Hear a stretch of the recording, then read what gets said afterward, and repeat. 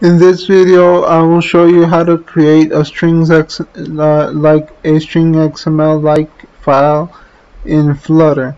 Well, what you need to do is create a package named strings to keep your code organized, and then create a Dart file named strings.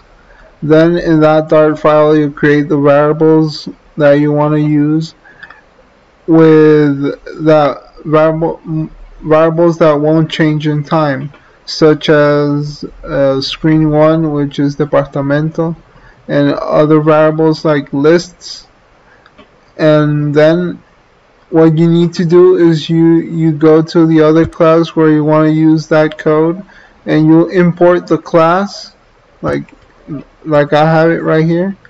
And then you just need to instantiate the class, and it plays a period and then the name of the variable to call that variable.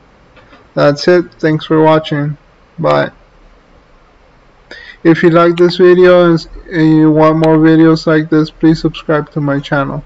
Bye.